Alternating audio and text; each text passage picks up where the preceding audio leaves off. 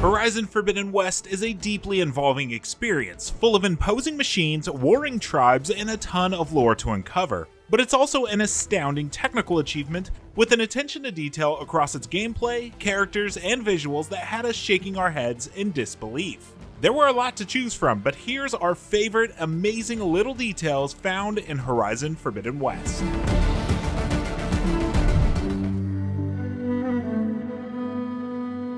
Guerrilla has spent a lot of time perfecting Aloy's animations, even in less dynamic moments. When standing near a ledge, for example, Aloy will sway and try to keep her balance, and even her arms will visibly shake when you have her bow drawn. In more dynamic moments, Guerrilla's knack for bespoke animations continues to impress. The rappel down move is back and cool as ever, but the way Aloy activates the shield wing or throws out the pool caster is just as stylish. Machines are subtly different from one another. If you look closely, they have the logo of their cauldron, where they were manufactured, printed on them. They're also realistically battle-worn. If you zoom in on their exteriors, you'll see rust spots and scratches, especially on their undersides. Aloy has a lot of verbal callouts, but we're always impressed when she mentions things related to her quest log. If you're doing the main quest but you're close to a side quest beat, for example, Aloy might mention it out loud. Nice. Well, I definitely don't sound like rebels.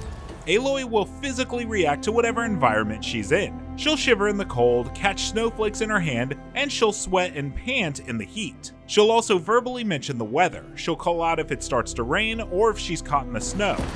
Snow's melting like clones. Great.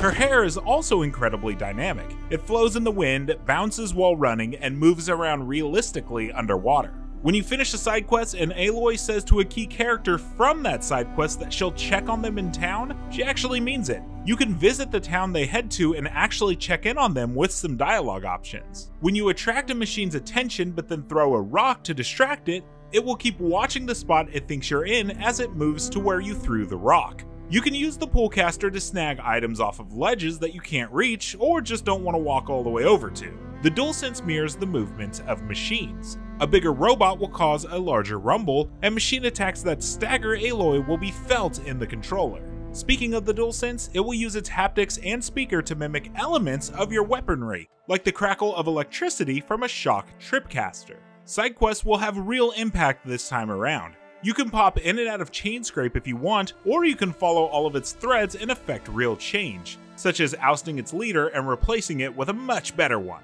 Conversations are more interesting across the board this time around. Characters are often interacting with the world around them, gesturing more, and just generally talking more like real people. Speaking of, Guerrilla found a neat trick to always ensure that no matter what choices you make in conversation, it's always ready for another question. Aloy and another character might be sitting in one position as their default, but will move around, stand up, gesture to nearby items, and more if you dig into the dialogue options. But as they wind down, they'll slowly return to their default resting animation, so it's a smooth transition to whatever comes next. Machine Strike, Forbidden West's game within a game, adapts the main gameplay mechanics in really cute ways. Game pieces have both shielded spots and weak spots. Lighting can make a big difference in showing off the detail in Horizon Forbidden West's costumes. Depending on the angle, the light will highlight different patterns on the outfit. The outfits also get dirty, snowy, and sandy depending on where you slide. If you wander out of range during a conversation to grab an item, and the conversation ends abruptly, it will resume naturally when you move back into the range of the NPC you were talking with. If you're trying to stay out of a machine's way by balancing on a pole out of its reach, it will absolutely notice you and try to knock the pole down. Occasionally, you will stumble over tribes taking out machines of all sizes, and sometimes they'll have chipped away at them enough for you to swoop in, finish the job, and steal the loot.